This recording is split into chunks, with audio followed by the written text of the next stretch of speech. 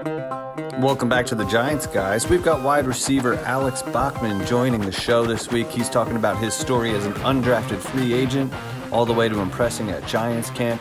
Stay tuned and follow these guys on Twitter. Yep, you got it. Back, right? Another episode of the Giants Guy. And who am I? I'm the host that you loved, and you still haven't gotten sick of me because why? I bring you the best entertainment week after week. Owner, operator of nygiantsrush.com, all that crazy good content that's up there.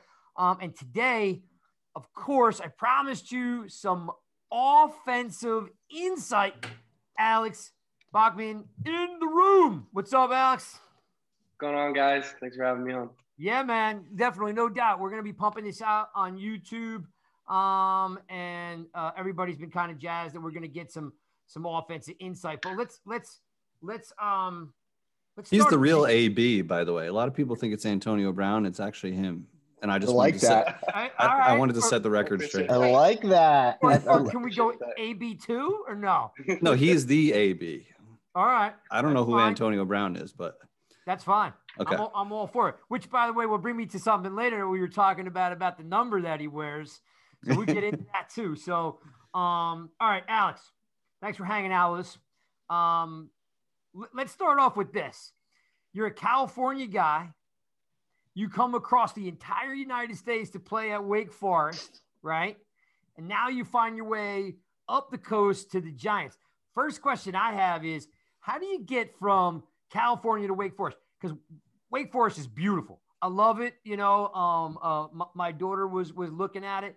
So how does a California guy get to Wake Forest? I mean, was that like a dream school, or it was like you like the coach? Like, how'd you get there? Yeah, I was just trying to get as far away from my parents as possible. So I actually grew up a Florida State fan. My mom went to FSU.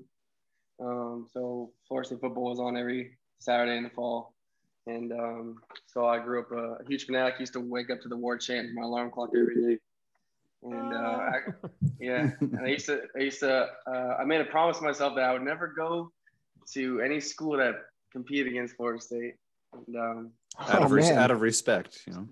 Out of respect for mom. All right, that's cool. I mean, I just couldn't do it. I was a huge fanatic. I couldn't imagine, you know. I went to the national championship when they played Auburn. I was there on the 50-yard line, going crazy. Awesome. But I wasn't. I didn't have the typical high school experience that most, I think, guys that at least make it to the National Football League had. I didn't play any offense until my senior year. I wanted to play offense. I didn't really have a whole lot of help from the coaches. I don't know. I wouldn't say. I don't know. I would say they didn't have a whole lot of belief in me on offense. I don't know what it was. All right. What were you playing? Like corner or safety? I was safety. I was a safety, free safety. But I had grown up like learning how to play the receiver position. Like I was a technician. I knew the game inside and out. It was where I was comfortable, but they just didn't want to use me there for whatever reason. You were too fast, probably. Or they said the opposite, which I was like, all right. They never timed me in a 40 or anything like that, but you know, they took one look at me and I guess just made an assumption. But so I played safety my junior year. Chris Claiborne was our linebackers coach, Buckets Award winner from USC, and he had a 7-on-7 team. And so I kind of took things into my own hands, figured if I wasn't going to get help, then just had to go out and do it on my own. So I asked to be part of a 7-on-7 team. He saw the talent I had. I asked to play receiver. And he's like, yeah, I mean, if you can compete and get open, then we'll love to have you. And it was all 4-star, 5-star guys on the team. Guys had offers from everywhere. And then there was just me. Caleb Wilson was our backup quarterback. He ended up changing the tight ends. Okay. And we had some other guys. Let's see. I'm trying to think. John Houston went to USC. Brandon Burton. A lot of guys, you know, were highly recruited, but they kind of fell off. Devon Modster was one of our quarterbacks. I'm trying to think who went to league from us. I don't think come off the top of my head, but we had some guys highly competitive. And so I just had my dad film me in all our 7-on-7 tournaments. Okay. I go to these Under Armour Rivals, Nike camps, and do one-on-ones, find out who these kids were based off the little numbers that they wore on their shirts, find out what offers they had, and then me just beating them. And we kind of made a highlight tape off that. And I think you could just tell. I think you could tell, even though I didn't have pads on, that I knew what I was doing. I had a good concept of the game offensively, how to get open. And so we just started sending to schools. And I think the ideal fit for me was a school that I wanted to get a good degree. I understood that, you know, I could easily blow out my knee or something like that in college, and football doesn't last forever.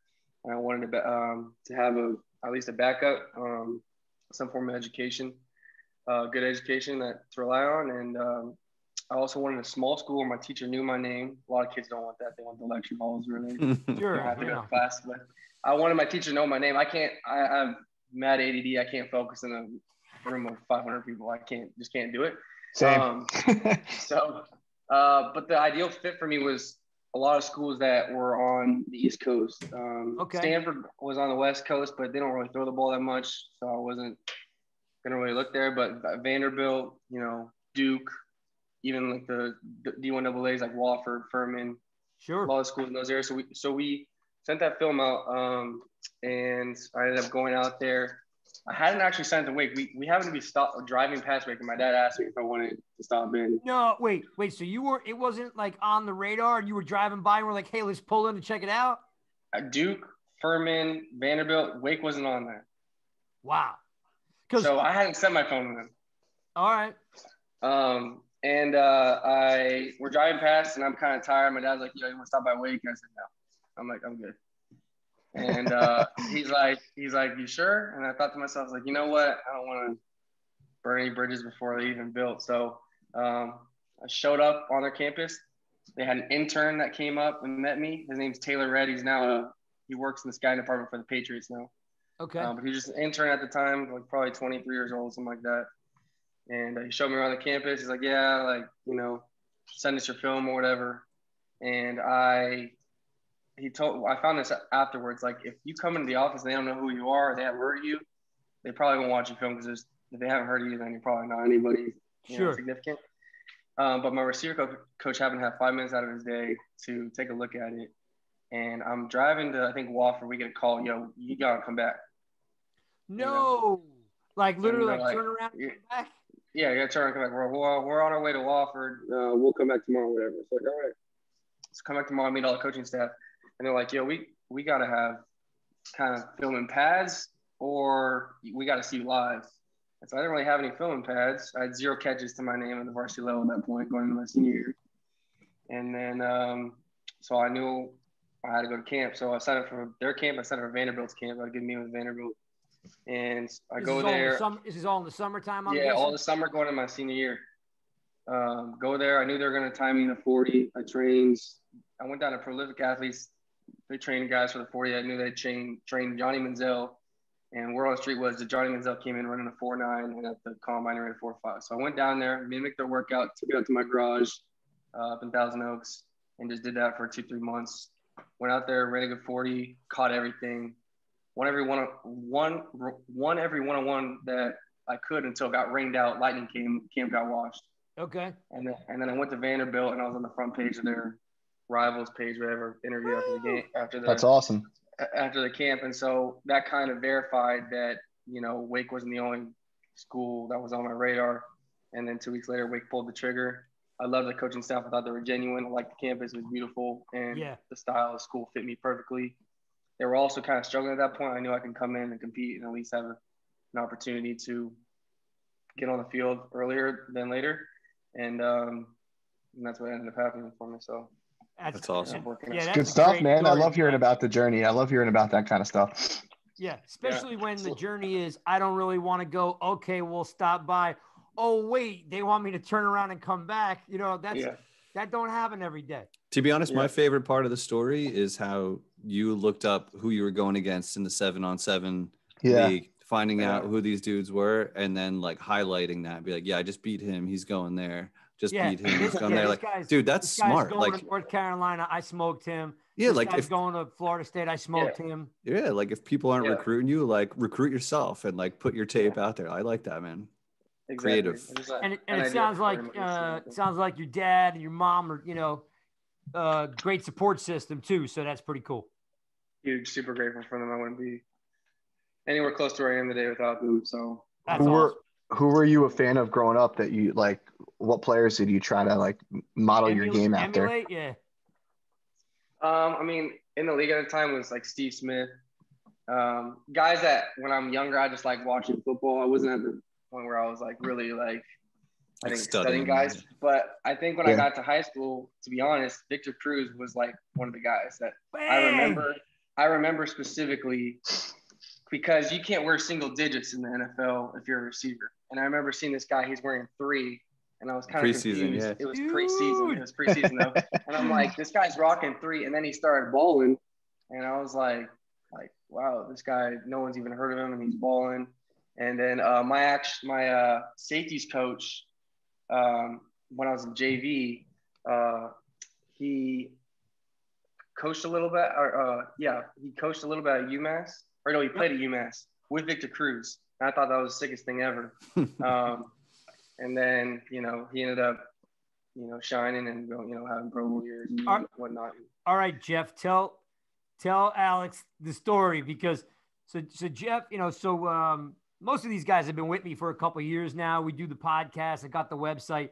But when I met Jeff, whatever it is now, a year and a half ago, he's telling me, we're like, you got a player that you like, or give me, to learn about him, right? When they come in, and he tells me this story about how he met his wife. And I'm still to this day, like, best story ever. Tell him the story. Well, my now wife, we were only dating for a few months. We weren't dating that long. And it was the Giants Super Bowl. Victor Cruz is my favorite player by far. The undrafted, Patterson, New Jersey, that preseason game wearing number 3 against the Jets where he scores 3 touchdowns, the whole thing, dude. I fell in love with him just like you did. And so like followed him so close, loved him. My girlfriend, she's half Spanish. She knows the salsa. She knows how pumped up I get. So like I'm having a Super Bowl party and there's probably 40 people there. And we were across the room from each other. Victor Cruz scores that touchdown in the Super Bowl. And she just pops up off the couch, looks for me, finds me across the room, and starts doing the salsa, like from across the room. And I was like, I love you. I was done right there. My friends were like, oh, you're done, man. Like, you're marrying that one. I'm like, well, it turned out to be true. Now we have 2 kids and still happily married. So Victor Cruz. Love that story. May have been the glue. because if she had messed that salsa up, you'd be like, oh no. Yeah. Domino effect. Hell yeah. All right. Let me ask you now. So if we're moving, my daughter looked at Wake this year. My daughter, these guys know my daughter accepted a full ride to Michigan State to play field hockey. And wow, thanks. It's been a crazy ride with COVID not being able to get on campus and so forth. But my wife, it was kind of like Armageddon because they got in the car, they would drive to a campus and they would walk these campuses and nobody would be on there. It was like The Walking Dead, because it's empty, right? There's no one there. Sure, it's kind of depressing. Yeah, 100%. But here's the thing. Wake is so beautiful. My wife is sending me photos like crazy. And I go, where are you? Because they're doing a tour with no one to give them a tour. So they're stopping at Virginia. They're stopping at ODU, and they're making their way around. She sends me these pictures of Wake, and I'm like, yo, that's the spot right there. My wife's like, yeah, this is the jam. This is a beautiful place. So, you wound up in a good spot. Not only you get a great degree, but it's nice on the eyes to be around there. So I will say this. So we're coming from Duke, going to Wofford, I think. Yeah, we're packing Winston. We're going to go down to Wofford. So I just come from Duke that day. And they were talking, we got there and he's kind of talking walk-on stuff. And I was just like, that's not really what I'm interested in. And I go into their Panda Express and there's kids in there and it's like, just like dead silent. Every kid is by himself with a laptop studying, no socializing. It's Duke, I was kind of like, yeah. I was like, dang. And so I knew Wake was a good degree. And when we got on campus, the first thing I saw were kids running. And then I went out to the quad and kids were throwing the football, doing something other than just school. Yeah. And I was like, okay, I can come here, get a good degree, but also, Have some actually fun like too. kind of be myself, you know? Yeah. Have Sure. some fun, meet some new people. Yeah, no doubt. So, yeah. Well, we were talking to the guys too about like, like I said, the journey is always, like there's no such thing as perfection, but there's that striving for perfection along the way, right? Like you always think, okay, if I can be perfect, that's the end of the journey, but we know there's really there's no perfection. So along the way, you're striving for perfection on each step along the journey. If I was perfect today, I'll get to the next step. What's it like? And I'll let you guys jump in too. What's it like? You're an undrafted free agent. The Rams bring you all the way to the final cuts, right? I mean, like, man, like that's like got to have like, what's that experience like? Because one, you're in your home state, right? Which has got to be cool. I was in my hometown. Their facility is a mile and a half from where I was born. Oh, wow, dude. Yeah. And you go, I mean, you probably got girlfriends, ex-girlfriends, you got your family, you got teachers, you got everybody coming to watch you ball out. You get all the way down to that final cut. And I mean, that's a huge accomplishment. Like just, I played college ball, but at a D3 level, I couldn't imagine what it would be to play Division I ball and then go to those final cuts in your hometown. Like, what's that kind of like? Because I couldn't even imagine.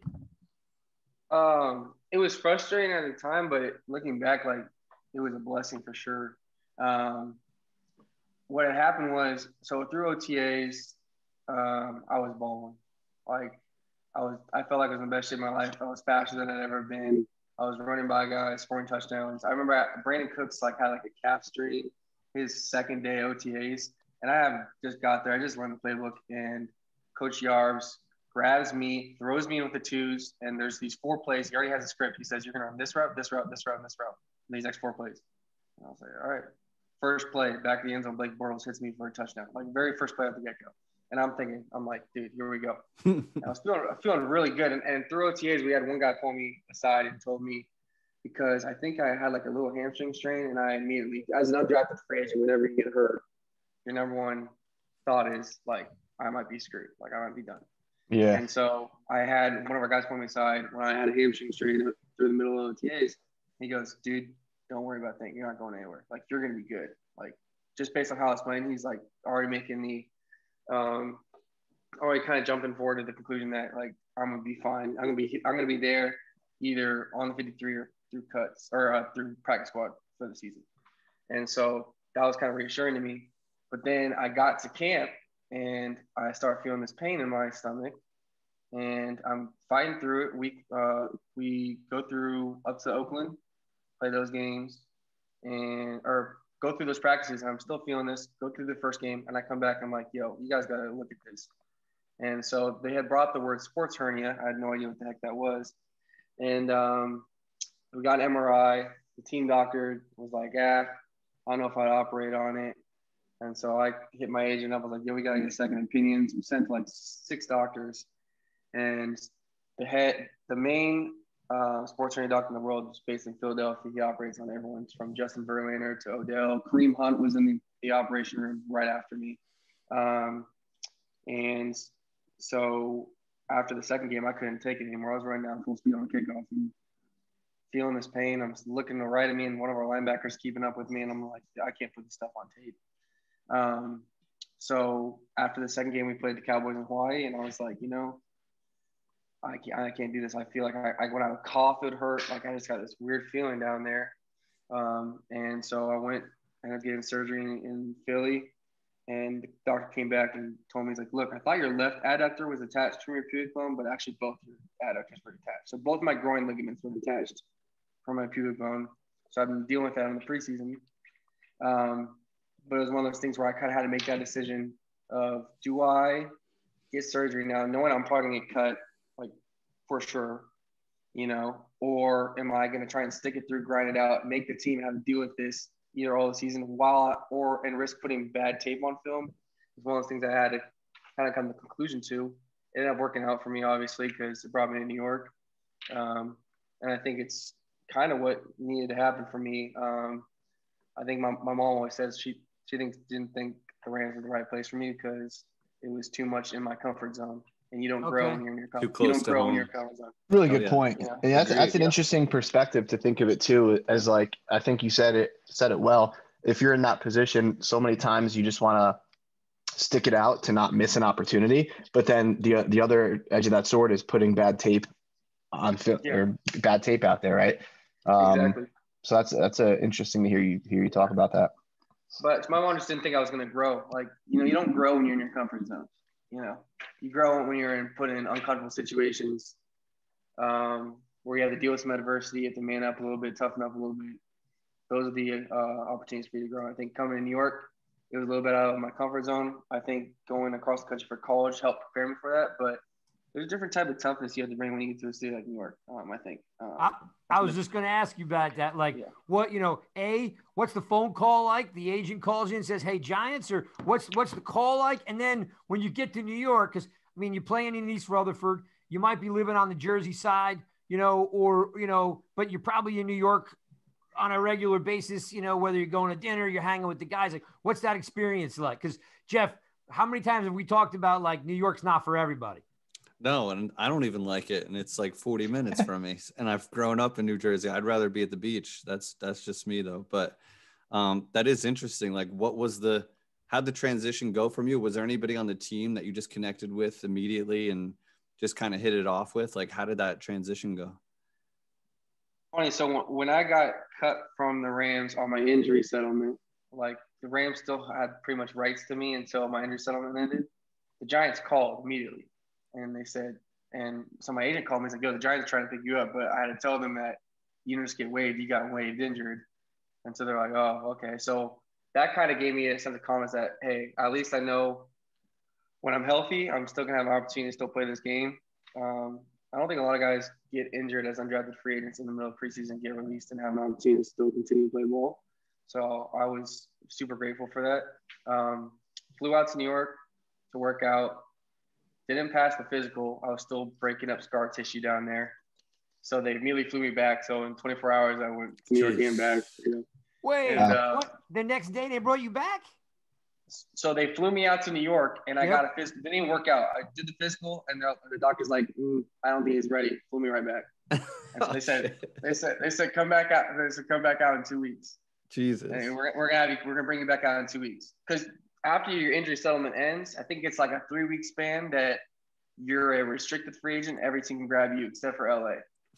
Okay. So if LA was banking on bringing me back, they're going to have to wait 3 weeks. So that first week, they flew me out to New York, and they're like, we'll bring you back in 2 weeks to work you out. Like, we think we'd be healthy then. So they flew me out there the second time.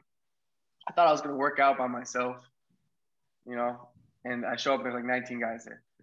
And I was just like, whoa, like, okay. So did all the drills, did everything. I honestly didn't feel great in my workout. Didn't feel like I did the best I could, but 18 guys got in the car with their suitcases and went home, and they kept me there. And damn, dude. That's great. It was pretty cool, and I'm super grateful for it. But getting to New York, it's funny. Do you guys follow The Bachelor? What year? I didn't see that coming. This Bachelor this year. Oh, no. I don't, but a bunch of my friends do. Okay. Sure, sounds Mike. like Sure, Mikey Mike. Mikey Fresh, definitely. I'll be honest, I don't care. So Matt went to Wake. He's the Bachelor right now. He went to Wake. He lives part of the time in New York. He has an apartment that he shares with another former Wake Forest Demon Deacon. But he's actually the first person who called me when I got my surgery. And so you guys are boys. We've definitely gotten closer. He's one of those guys that's just like, you don't have to talk to him very much, but he's always there. Yeah, for sure. And so he called me, and then later that week when New York called, I called him and said, dude, when I come back from injury, I think I might be headed to New York possibly. He's like, dude, sick. Like, Tyler, my roommate's not here. He's gone for like the next 6 months. You can just live with me. And so I got free rent. I got free rent in New York City, Lower East Side. Dude, you're probably living like a king. He's probably got a Rolodex of the hottest girls in the world. Like think about it. Jeff, think about this. He's living in a place that probably costs $4,000 a month in rent. Free. I need friends like this. He's got a dude who's like on The Bachelor. His phone probably has like, But he wasn't on at this time. He wasn't on this time. Oh, true. Yeah, but the dude's good looking anyway, so he's probably already got himself. He's probably doing okay. Yeah, he's doing okay. I mean, I don't know. So far, I'm thinking this journey sounds like a pretty good one to me. Yeah, I'm down. It was definitely nice to come to New York and have somebody like in your comfort zone a little bit of something familiar. Yeah, for sure. Sure. But the one downside was my commute was terrible. I didn't have a car or nothing so I would take the subway to the transit to Uber to the facility. So I wake up like 4:30 in the morning. Fuck. Nobody would give you a ride or something. Nah. From Manhattan, that's a pain in the ass, dude. You got to get a place in Jersey, yeah. Yeah. So I mean, this year I came back and stayed at this place called the Ave. You might have heard of it. Half the team stays there because you pay by the day instead of by the month. Okay. Or are getting stuck in a 6-month lease. So if you get cut, you're not paying a 6-month lease. Okay. True. So you pay by the day. It's definitely pricey. But it's give and take, and it's only like 10 minutes from the facility. But when I first got to New York, going back to your question, Caden Smith was a guy I hit it off with. We love Caden Smith here. Yeah, we're big fans. We can't figure out why they don't throw him the rock more. But go ahead. Yeah. But he went to Stanford, and so I'm a West Coast guy, so I have a lot of guys that I know that went to Stanford. So we had mutual friends. So I hung out with him a lot, and then it kind of stunk getting there mid-season. And when you're in the league, you know how it works. There's some guys that come in, if you're already there, you're like, oh, this guy might be here. He might be gone next week. Sure. Guys are coming in and out constantly. So there's getting guys to invest time in you and spend time with you is not easy right when you get there in the middle of the season. Yeah, because they don't know. Yeah, for sure. So it took me more towards the off season, this past off season, start to get close to guys. Saquon was a guy who initially right off the bat, we're playing ping pong together. We're as a doubles team, couldn't be defeated. Who's better? Who's a better ping pong player, you or Saquon? Individually, I take me, but with the partners together, we're unbeatable. Golden Tate, though, I'll give him a shout out. He's raw. I've struggled against him every time I play. So we got some guys though. It stunk this year though because of COVID. They took the ping pong table out of the locker room. Oh, come on! My boy went to the Junior Olympics in Holland years ago for ping pong. Really? Long time. I had 2 sisters. I didn't have a brother, so when I was at home growing up, we had a ping pong table. I'd have to prop it up and play by myself. So I'll just play against myself. Let me ask you this: when you joined, that was the middle of Eli's last year, right? Yes, sir. So what had you heard about him beforehand, and then what was one of the takeaways after seeing him? I know it was the last half of his last season, but any takeaways of things that you had heard before you got there, the perception versus after you spent some time around him? I mean, he's everything I saw on camera, in interviews and stuff, just reserved, quiet, real professional, goes about his business. He nicknamed me Callie when I first got there. That's what he called me, because I wore Chuck Taylors, and he couldn't believe I wore Chuck Taylors. He's like, nobody wears Chuck Taylors. And I was like, nah, I think they look good. He's like, I don't think they look good.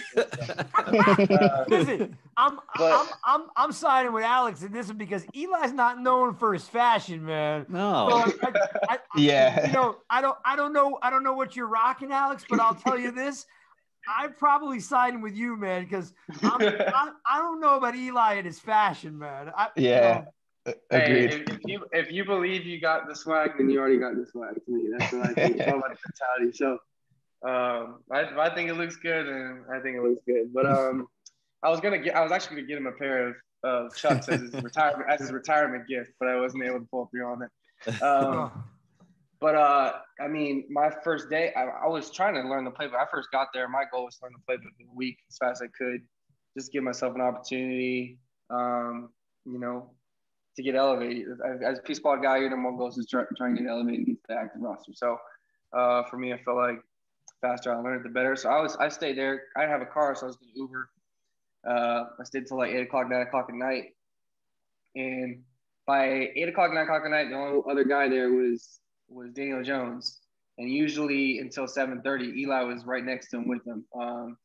So it was really cool to see just the time that not only Daniel was investing, but the time that Eli was investing, knowing at the time too that Eli wasn't being selfless and kind of investing in the future of the New York Giants. Yeah. Being a good teammate. And like I said, like I was coming as an undrafted free agent. No one knew who I was. Got the midseason. I try to be the first one at the facility every day, so I would leave at 4:30. That's great, man. And I came in, and the only other guy that would be there was either Daniel Jones or Eli. So Eli actually sat down and had breakfast with me like the first week I was there, and I was kind of blown away by it. That's got to be a holy shit. Yeah, moment, you're like, right? you're like, that's so cool. Okay, yeah. Somehow went from California to Carolina to New York, and here I am having breakfast with Eli. Hello. Sure. Yeah. It's funny you say that too. I feel like a lot of the comparisons with Eli and Daniel Jones has been like the intangibles, like you said, the work ethic. Like behind the scenes, I guess that's pretty accurate then. Like everything that we hear and read about as far as like them being so similar from what they put in, right? For sure, absolutely. The way that they go about their business is professional. They're both professionals, and they both, they also have a little bit of a fun side to them. That, they'll slide on a couple jokes, like I said with Eli calling me Cali and making fun of me a little bit or whatnot. And I'll talk trash to Daniel all day about Duke Wake Forest.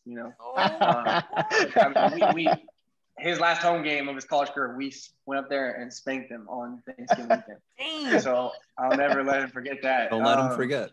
Keep him on his toes. Yeah. I was really happy that I got the opportunity. One of the things I'll never forget is that Eli ran the scout team, so that was another cool thing was rather than just having some, backup quarterback that you're not sure if they're going to get an opportunity. I had Eli Manning throw me balls first week I got there. That's true. In practice. Wow. And so my last practice, Eli's last practice of his career, he threw me a touchdown pass. So I can always say, wow. In his last practice, I caught a touchdown for me. Yo, that's pretty legit. That's awesome. Yeah. So I'll never forget that for sure too. Let me ask. He would let it rip too in practice. Yeah. Let me ask you this. A lot of the outside noise, like people look in and the perception of this year's Giants, like looking at the wideouts was, they got to get more separation or, they need more playmakers on the outside. Like you see a lot of that, you hear a lot of that. As somebody who's inside that room and somebody who knows the X's and O's, right? And like what it's supposed to look like, what would be your quick take on the Giants offense this year and like moving forward, what you think as a group of wideouts you guys can accomplish? I think we can accomplish a lot. We do have a lot of talent in the room. One thing we got to stay healthy, for sure. We're young though. I mean, our offensive line was young. I think at one point we had 3 rookies starting. It all starts up front. So I'm really excited to see those guys continue to develop up front.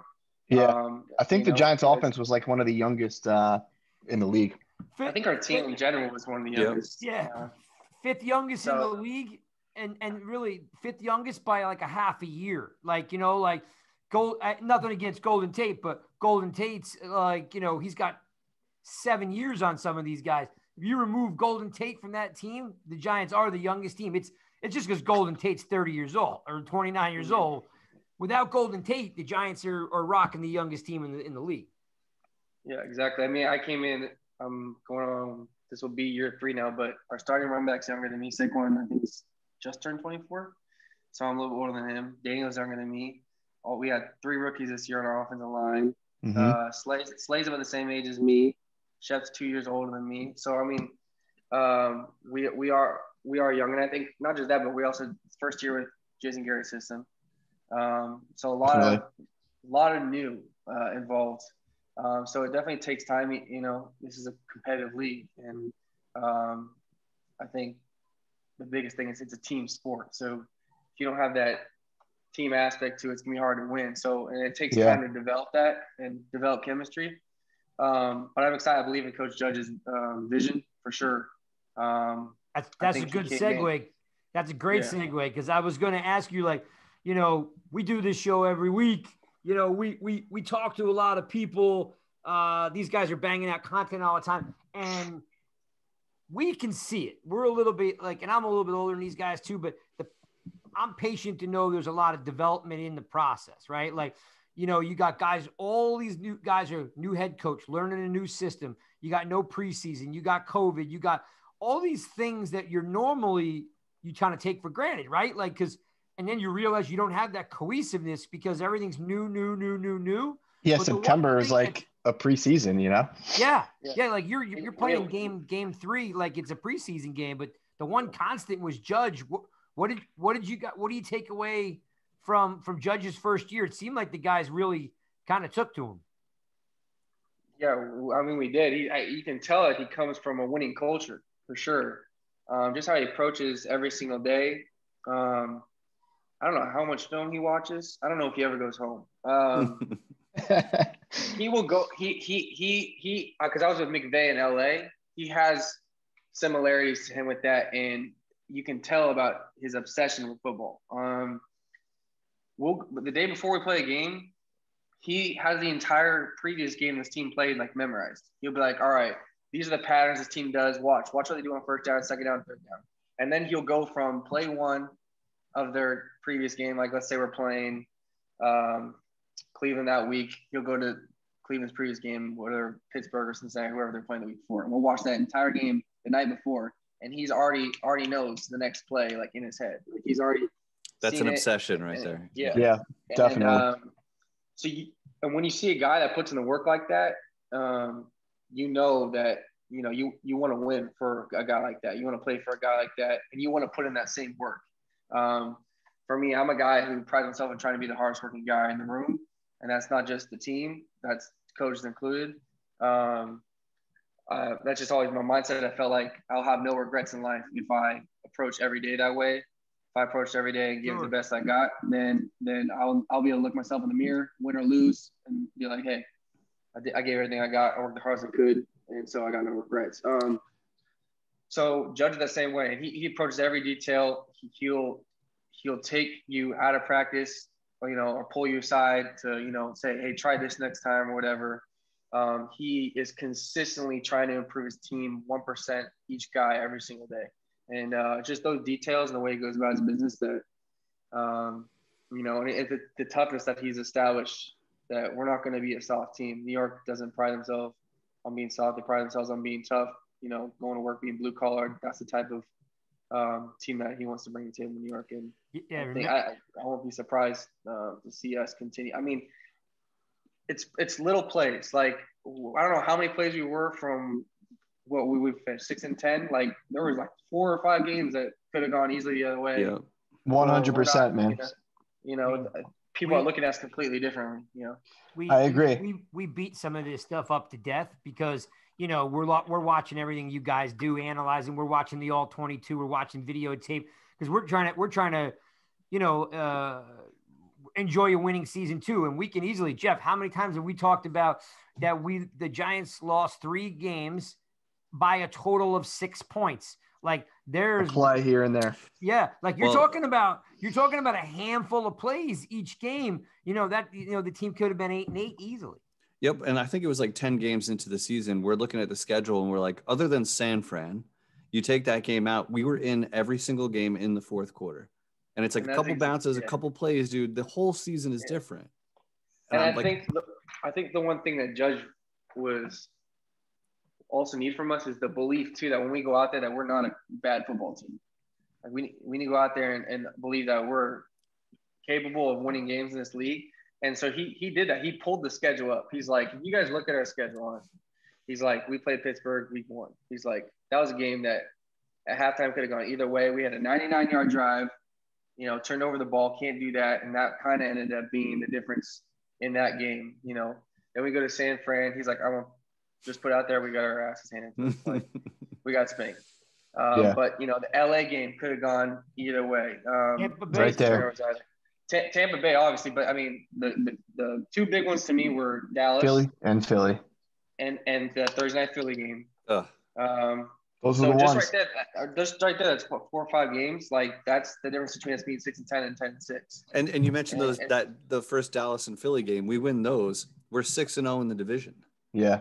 Yeah, like we exactly. went 4-2 in the. That was the other frustrating thing at the end of the season. The whole thing that Yep. happened in that last game of the year. Yeah. Don't Was even people are talking about like you only the fans you win more than 6 games or whatever. I was like, well, the team that's going to the playoffs, we spanked twice, and we should have we were the best team in the division. Like, yep. Just based off you watch the games, I don't see how you could watch the games and not think we were the best. At the end of the day, though, we got to handle business. So Sure. whole playoff thing, we got to handle business, and so what other teams do shouldn't matter. So we should be able to control what we can control and handle business during our 16 games and not have to make excuses. Go ahead, Mike. I think you hear a lot about culture and a lot about those things. And I think with a lot of teams, it's really about wins. Like if you have a winning organization, like the culture is kind of there. But with this team, you saw a 1-7 start, a lot of close games. And in years past, we're sitting here, breaking down Giants teams that 1-7 clearly could have gone one way. So it was definitely impressive for you guys and Judge and all you players that you guys stuck together and like really believed, like despite what the scoreboard was saying, you believed in the process and continued grinding it out and really showed a really strong second half of the season. So like that was really impressive and encouraging about this season, because I think the culture is genuine with this team, and it wasn't necessarily a situation of like culture being about the wins. It's just about the actual like team vibes, right? For sure. I think sports are heavily built off momentum. So I think once we got like that first win under our belt, and then we were able to see, even the games that we lost, like just kind of look at it and be like, like there's no way we should have lost these games. I think it established a sense of confidence and pride in our room, and ended up, I think Judge said, we're right there. Like he kept saying, we're right there, guys. Like you got just look at this tape, like just showing little things that had nothing to do with the other team, but had everything to do with us and what we weren't doing. He's like, if we can fix these problems, we can win. And it was a little bit too little too late, I think, at that point. Obviously, you take away that 1-7 start, complete different season. But we can't start that way. I think it's nice knowing though that we have what we're capable of, and we can take that with us into this season with the same coaching staff and same guys. So and we got Say's back. Hopefully he can stay healthy this year. I'm really excited for him, and I just know he's attacking every day right now to get better and better and get back to help us, and so that'll be nice too. Yeah, I can't help but think how important the start of the season is too, because like you said, once you got a little momentum going, you rip off 4 wins in a row. Because of the bye, we went 5 weeks without a loss. I could tell you that Giants Twitter was on fire because we're so excited.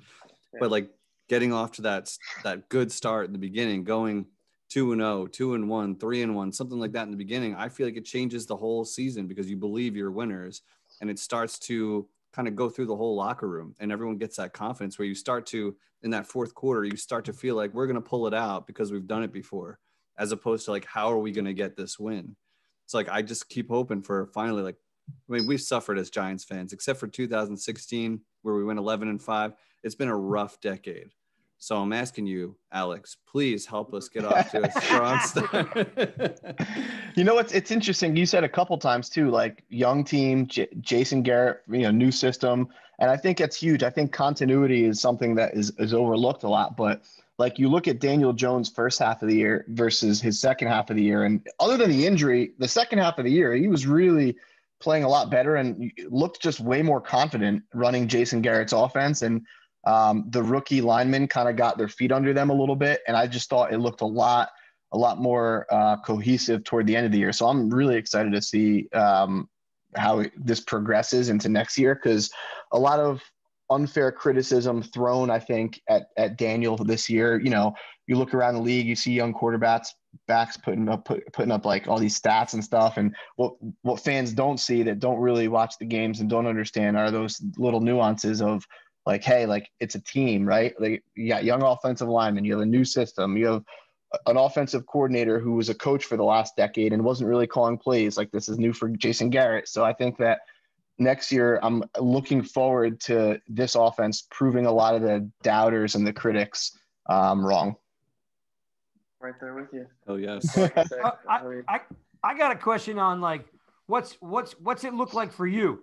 I mean, you're on an active roster, right? You're grinding every day at practice, right? You're the what I thought was cool. The nickname they had for you in camp was the rep stealer, because did you know that was your nickname? I know, but Sills has got to be up there with that name too. He steals reps a lot too. Yep. Well, these guys know I'm a big Sills fan too, and I know he got himself a contract. He'll be back. Congrats, by the way, to you, because I heard you made some deal a couple weeks ago. So congratulations. Appreciate it. So I don't know if you know who Paul Dottino is yet, but Paul's like, he's been like basically the head beat writer for the Giants for like 20 years. And I told him that you were coming on. He's always real good to us. And he goes, oh yeah. He goes, Alex, guy had a great camp. I mean, one of the best camps I've seen in years. So you and Sills step in, lighten it up, making catches and playing. You go from practice squad to active squad. What's 21 look like? Like, what do you got to do in 21? It's probably the receiver room's going to look different, right? Some guys aren't coming back. You got a draft coming up, and I'm sure they're going to, listen, let's call a spade a spade. The New York Giants offense doesn't score enough points. And so they're going to be looking for some playmakers. What's it look like for you? Like, because I'm just curious. Like, I don't know what your 40 time is. I don't even care. But I know you got good hands, and we don't have any like kick returners or punt returners. Like is that in play for you at all? Like, what's the 21 season look like for you? The one of the things on my exit means that Judge definitely said I need to do this offseason was get with the punter, and work on catching punts, catching kickoffs. He thinks he can use me. Not only that, but on kickoff, special teams, and then on the slot work, he just wants me. He talked about those slot machine guys that just have an knack for getting open. They're crafty. I didn't play slot in college. I played outside in college. Outside, yeah. Okay. Yeah. So I've always been comfortable on the outside with my releases, ring coverage, like that. Slot's a little different. You gotta really be able to think on your feet and find those little zones and just be a guy who's consistently reliable. And I think it takes a few years to develop that a little bit. Julian Edelman didn't come in the league and instantly just be that guy. It took a couple years. Well, he was a quarterback at college. He was. But I'm saying a lot of those guys, Colby's kind of had to earn his way too. But is that a role you see yourself in? Not just that. I think I'm a little bit more versatile than those guys because I'm bigger. I pride myself on being a guy who's really versatile, hybrid. I can play inside, outside. Cool. But I am a guy who I'm going to know every single position on the field, even the tight end spot. You could throw. I mean, if our running back went down, we need to go empty. I've run empty in practice as age. Just knowing the full concepts. But in terms of other guys and what the receiver room is going to look like, to be honest, I don't care. It doesn't matter. I don't control that. And so I've always just prided myself on controlling the controllables, doing what I need to do. Like you said, according to I don't really try and pay too much attention to the noise, but, like my agent does, my parents do. And they're like, you're balling, you're having the best camp. Like, everyone's writing about you. And like, what did that result in? Like, I didn't make their active roster, but so I only can control what I do, what I bring to the table in practice every day, and how I go about my daily business. I don't control what the results bring. I will live with those results regardless of, like I said, if I get everything I got every single day and put my mind to improving myself and trying to help this team. So I always expect to be a contributor. That's my expectation. But at the end of the day, like, it's God's plan, not mine. His plan is greater than mine. So I'm going to do everything Coach Judge asked me to do this offseason. Anything the team asked me to do, I'm going to do the best of my ability to help this team. And whatever comes with it, comes with it. Can you return kicks or punts? Have you done it in high school at Wake at all? Yeah. Or I did. We had a really good punt returner in college. His name was Greg Dortch. I think he's with Atlanta right now. A tiny little slot guy. So he was our guy that did that. But whenever he was injured, I went in for him. It's something I was comfortable doing. I was a ball boy in middle school, so I was catching punts for high school punters since I was in like 6th grade. Okay. Reading the ball and being a guy that, giving the ball back to our offense is not going to be ever something you have to worry about with me back there. But I did it when I was in LA. It's funny that when I was in LA, they didn't give me any rest in practice. First preseason game, opening kickoff. Hey, Bachman, go back to kick return. Whoa. Okay, coach. That's some of the stuff that you have to deal with as an undrafted free agent. They'll throw you into a fire and just see how you kind of deal with it. How did you do? I mean, I got the ball on the 25-yard line. Boom. He said, "Go middle." He said, you caught it. He said, "Just go middle." He said, "Go middle." And so I took that ball. I tried to find the littlest gap I could and just, hit it. So awesome. can you get on the field playing slot outside or returning kicks first? 21, you got 3 opportunities: inside, outside, or returning kicks. What's the most likely, or what do you want to have happen? I know you're versatile, but like when you look at it, like, do you feel like, hey man, I really got a shot at returning kicks for this team, or I really got a shot of playing, you were saying they want you to learn more slot. Like, what's the best opportunity for you? I know you'll play wherever you want, but is there one better opportunity right now?